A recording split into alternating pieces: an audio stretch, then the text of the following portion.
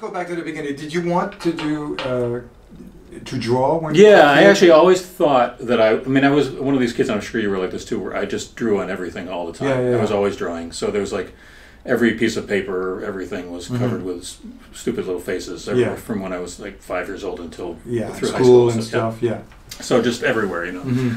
And so I always thought that, and I was always thinking that eventually I would try to figure out a way to make money doing that. Although I had I'm not sure what background you came from, but I knew nobody that had ever done anything like that. Like, and it seemed like deciding to move to Mars to me, like in terms of the reality of. So in your family, no one was an artist. My sister was an artist, but she was more of a fine artist. Nobody from before. I mean, maybe way back that I don't know about. But nobody in the immediate, like a couple of generations, nobody was involved. My dad was kind of a frustrated writer, but he had a kind of one of these guys that had a job that he hated, so he really didn't end up pursuing it, and I think he was always unhappy about it. And I remember being pretty young thinking like, well, I don't want to do that. I don't want to be like the guy who thinks I should have done that. So I kind of got in gear to just always be doing something from a young age, either drawing or writing, whatever. So you knew right away you wanted to do something that you liked. Yes, that's right. You grew up with someone who didn't. I think a lot of people I know have a similar story in that way. In that I remember the very moment that it occurred to me, oh my God, somebody has that for a job. And it was with Mad Magazine for me. So it was like, oh, holy God, I mean, somebody actually is drawing this stuff and getting paid for it. It's like, why not do something like that? So that was a huge revelation at age 8 or 9 or whatever. It was like, holy crap, that's so great.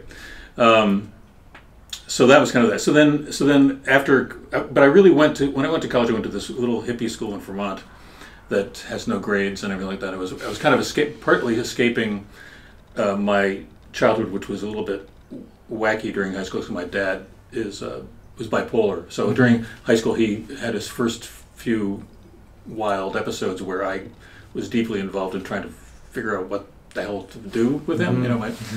So it was kind of took over my life a little bit during that time. And then when I got out of high school, I was like, I'm gonna I applied to one school and I only applied to it because it had no grades and I didn't want to deal with it even. So I went there and it was a place in the woods and I just basically drew a lot of stuff and wrote a lot, and it was really kind of almost like a therapeutic thing. So you didn't want to study; you kind of give up. I was just kind of I in retrospect, after I left there, I thought like, well, in one way, this is really good for me because I could do anything I wanted, and I pursued things that I even hadn't really pursued in high school. Although I was always drawing in high school, I didn't really draw I didn't take art classes, so it was kind of like I was like a weird outsider in terms of that, in terms of my school. So when I got into college, I just decided, okay, it was a place where you could make up your own curriculum, so I just was, okay, I'm going to read, I'm going to write, I'm going to draw, that's it, So you just pick what you like, basically, right away. Yeah, so that's what I did. But the career plan was pretty much, I'll be a starving artist. I mean, I had that was it, I had no real idea about how to put all those skills or non-skills into practice, so I really just kind of felt like, well, I'll just be, I don't really care. I could live on almost nothing. I'll be a starving artist, and that'd be it. And then I, had my first child, and I'm like, holy, I guess I maybe that's not. It's a romantic idea to be a starving artist, but it's not that romantic to have a starving child. You're by yourself. It's okay. So then So while you were in college, or this is like right after college. Yeah.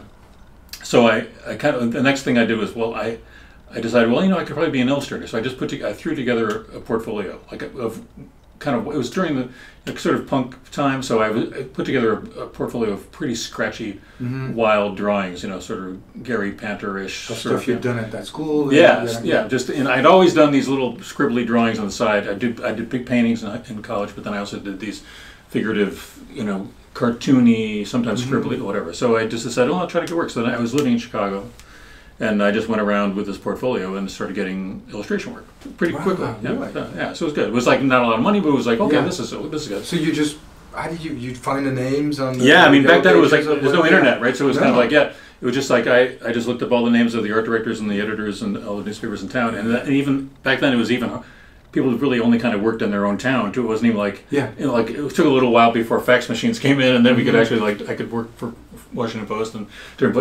places in New York and stuff like that. But at the beginning it was really like Chicago Tribune, Chicago Reader, all the like Chicago Magazine, all these places that were in Chicago, and you were at least getting paid drawing. Yeah, and right. So how were you?